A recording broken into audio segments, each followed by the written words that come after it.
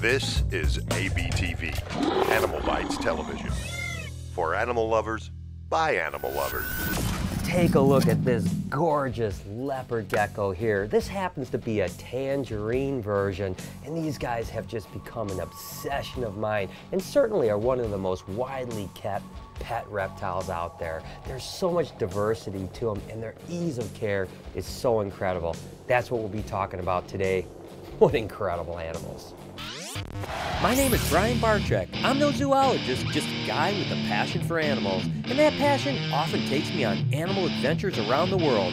This week, I'm at my home base of BHB Reptiles, highlighting leopard geckos. You're watching Snake Bites. Leopard geckos certainly are one of the most widely kept pet reptiles on the planet, and for good reason. This happens to be a Bell albino. Believe it or not, there's 3 different strains of albinos and leopard geckos, and none of them are compatible with one another. But we're going to talk about mutations a little later in the show. Right now, let's step back and just talk about leopard geckos. Their scientific name is actually Eublepharis macularis, and it was actually named in 1854 by a scientist named Edward Blyth. Now, it comes from the Greek word eu for good and blepher for eyelid, because they have these beautiful eyelids that really set them apart from some of the other gecko species. Now, macularis actually just means spot, which, let me find a normal leopard gecko here, and that's basically what it's named as, is the spotting on their back. They're really super easy animals to care for, and I want to get into the husbandry before we start talking about color mutations. Hey guys, you may not know, but I'm running a crowdfunding campaign over on Kickstarter to take back wildlife TV shows like they used to be when we grew up. I'm just so sick of the sensational and fake crap that we're seeing all the time. So hopefully you can help me by clicking on this link right up here and donate so that I can go to South Africa and produce one of the coolest wildlife docs that's educational, entertainment, and a ton of fun. I hope you guys will help me out.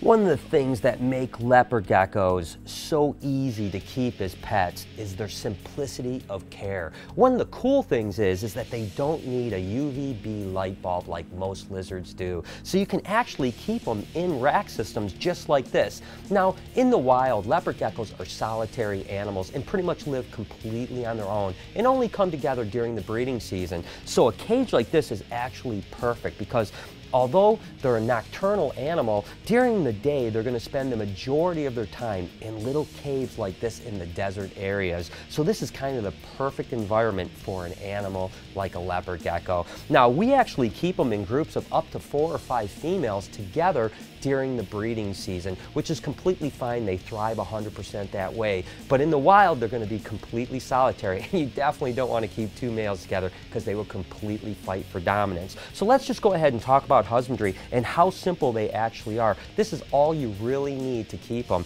We just basically keep paper towel on the bottom, and of course we clean it whenever it gets dirty, and sometimes we'll spray it down a little bit just for humidity's sake.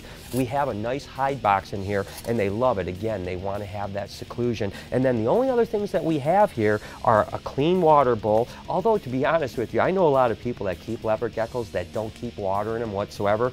But again, we always do, just because that's how we keep things. And then the coolest thing about leopard geckos to me is the fact that they're insectivores. So they're going to eat mealworms, superworms, roaches, and even crickets. But I keep mine exclusively on mealworms, these guys right here, which makes it super simple because you don't have to worry about chasing bugs around or those annoying crickets, although it's completely fine to feed them crickets as well as roaches. But we just put some mealworms in here, and the most important thing is going to be the fact that they need to be dusted with both calcium and D3 powder. So a nice multivitamin, that's going to keep them really healthy, especially during the breeding season, when we'll actually increase both D3 and calcium powder to them so that they can produce potentially a lot of eggs for us. And that's basically it, guys. Now, if you're keeping them as a pet, you can certainly keep them in a 10-gallon or a 20-gallon aquarium with a really simple setup just like this, and it works fine. Now, when we're keeping them as breeders, we actually put moist nest box in with them as well so that they can lay their eggs. And we keep either coconut husk or eco earth, something on that that's damp, about 2 or 3 inches in a shoebox with a hole in it, and it works out perfect. So again, you can see how cool and simple keeping a leopard gecko actually is. So guys, we're going to do an entire show on breeding leopard geckos within the next month because our stuff is going to be coming out of hibernation. So we're going to give you a step-by-step of how we do it, but that's going to be about a month from now. Right now, I just want to get into some cool looking leopard geckos, talk about mutations in the morphs, and take a look at this little guy right here. This happens to be a super snow tremper white and yellow. Now that's a lot of mutations going on here, and the super snow is actually obviously the super version of a max snow. The white and yellow happens to be a dominant, which is a color mutation, and of course the tremper is an albino, and that just makes for one spectacular animal. This is just a normal wild type leopard gecko. As you can see, they're beautiful animals even when there isn't a color mutation. Of course, they're extremely polymorphic, meaning that almost every leopard gecko has a little bit different spots. Leopard geckos are what they call crepuscular, which means that they spend the majority, if not all of their life, continuously on the ground. These guys will live in little caves and dens all throughout the rocky and desert areas of Pakistan and northern India. Of course, this enormously fat tail really aids in two different areas. It retains fat and moisture so that they can go long periods of time without food or water. It's also a defense mechanism. When a predator comes and grabs it, they actually will drop that tail and just come right away from it. It's a way to defend themselves. They can regenerate the tail, but a regenerated tail doesn't look nearly as beautiful as a natural tail. I've always liked the Max Snows. They're one of the first mutations of leopard geckos that were actually produced by John Mack. It's a codominant mutation, of course, with the super form being a Super Max Snow, which is really a gorgeous animal. This is a bold Max Snow. The bold stripe is a polygenic trait that's bred for that beautiful striping, and of course, the Max Snow is codominant. Here's an example of a dark Max Snow, but just like when you can breed a hypo polygenically to reduce the amount of black pigmentation, this is the example of the opposite direction, where we're trying to breed for more black pigmentation, making this really cool looking animal. This is a rainbow striped leopard gecko, and of course it's named because of that cool stripe with all those amazing colors. This is a polygenic trait. Now this one is actually a really cool animal, and wow, look at how beautiful that is. It's got so much tangerine to it. This happens to be a tangerine tremper albino, but it's a marble eye. Now there's a lot of eye pigmentation going on in leopard geckos like the eclipse. The marble eye is something completely different than the eclipse, and it really makes the eye pigmentation really bizarre, and it also changes the color a little bit of the patterning, so it's kind of neat. But this is one gorgeous animal, and he's a little squirmy monkey too. This is a hypo-tangerine marble eye. The marble eye is a recessive mutation that causes eye pigmentation. As you can see in this animal, the eyes are pretty wacky. The hypo eclipse is a combination between a hypo leopard gecko and an eclipse leopard gecko. The eclipse is a recessive mutation that causes the eye pigmentation. This little guy has a lot going on. It's a bold snow white and yellow eclipse. That's right, the bold pattern is a polygenic trait. Max Snow is codominant, the eclipse is recessive, and of course the white and yellow is dominant. That's one cool animal. This is a bell sunglow. The hypo is what causes it to be a sunglow, which is a polygenic trait bred specifically to take away the pattern. And of course the bell albino is a type of albino that's recessive mutation. This is a Tremper albino Murphy's patternless, a double recessive mutation. Both the Murphy's patternless and the Tremper albino are both recessive, and this guy is one feisty little bugger. Here we have an Apter, which is a Tremper albino patternless orange leopard gecko. This is a bold snow Tremper albino, so it has the bold polygenic, the Max Snow codominant, and the recessive Tremper. Here's a Snow Tremper Jungle White and Yellow. So it has the Max Snow, the Tremper Albino. The jungle pattern is that really interesting pattern down its back. And of course, it's a white and yellow. What a gorgeous animal. What we have here is a beautiful hypo leopard gecko, which is a polygenic trait, which means that it's bred specifically for reduced amount of melanin, or that speckling. Of course, you can see here that the back is almost completely void of speckles. There's actually a super hypo leopard gecko as well that even has less dots as this, and then there's even a bald version that has no head pattern. Here's a Max Snow Tremper White and Yellow. It's a cool combination of three really cool genes, a dominant, a codominant, and a recessive. This is a Mac Snow Tremper albino, the Mac Snow being codominant and the Tremper albino being recessive. And as you can see, the albino leopard geckos typically have sensitive eyes, and oftentimes in bright lights like this will keep them closed. This is just a pure Bell albino recessive mutation, again with 3 types of albinos that are not compatible with one another. This is the Bell albino. What's interesting is if you breed any of the albinos together, you'll get normal looking babies, but it's really frowned upon in the leopard gecko community because you want to know exactly what strain of albino that you're working with.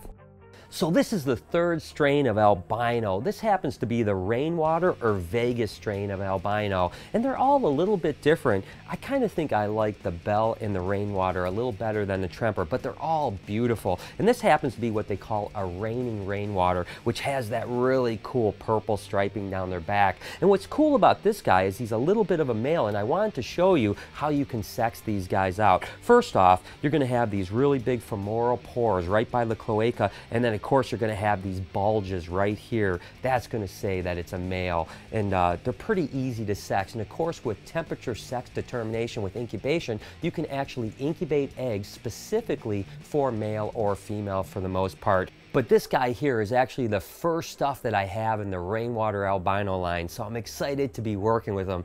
He is just quite a little beauty. This is a Sunglow Bell. The Bell albino is another strain of albino that's not compatible with the Rainwater Vegas or the Tremper albino. The Sunglow is always when you combine albino and hypomelanistic. And again, you can see that the albinos like to keep their eyes closed in bright lights. Here's a stunning snow hypo white and yellow. Those 3 combinations make for one beautiful animal. Here's a Tangerine Enigma. The Tangerine is polygenic and the Enigma is a dominant gene that does both color and pattern. Unfortunately, there's some neurological issues with some of the Enigmas, so we're not reproducing very many of them, but boy, do they make beautiful animals. Reverse striped leopard geckos are bred just for what they look, a reverse stripe down the dorsal pattern. Look at this beauty. This is a Mac Snow Enigma, the Mac Snow being codominant and the Enigma being dominant.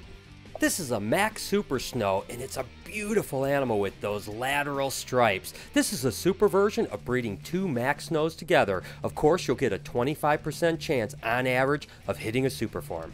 This is a combination of a Mac Snow and a white and yellow. Of course, the Mac Snow being codominant and the white and yellow being dominant.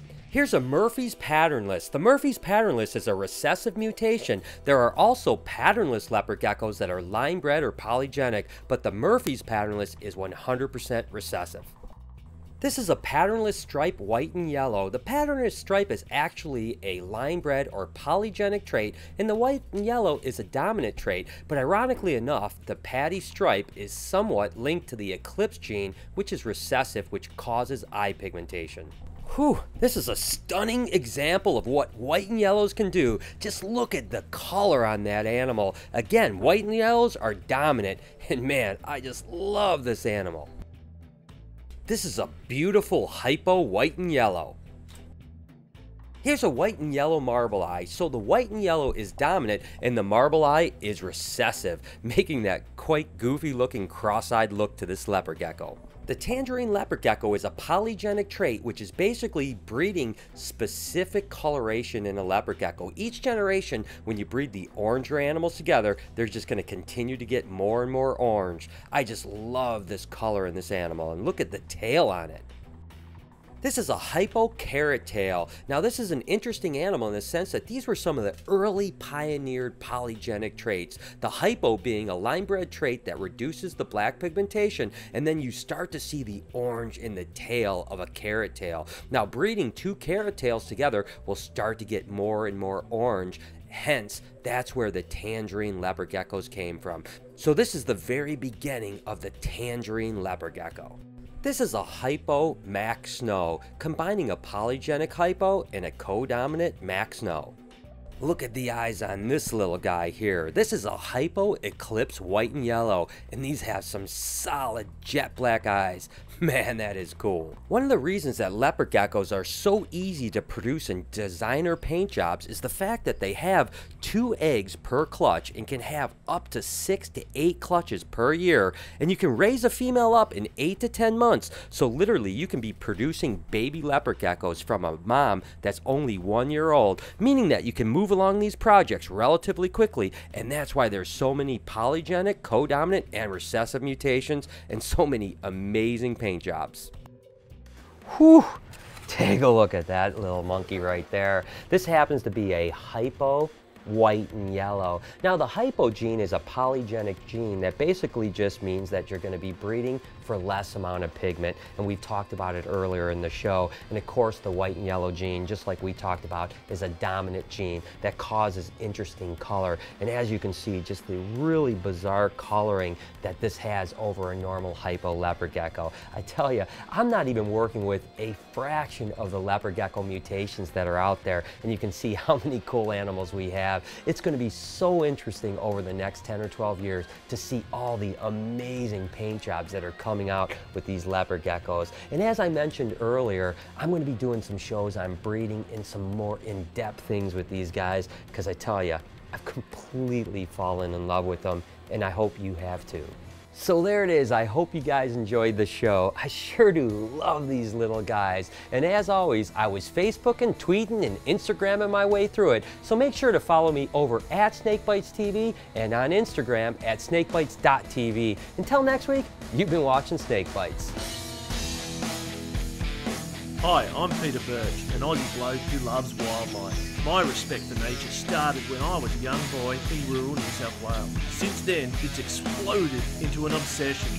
New episodes only on AnimalBytesTV.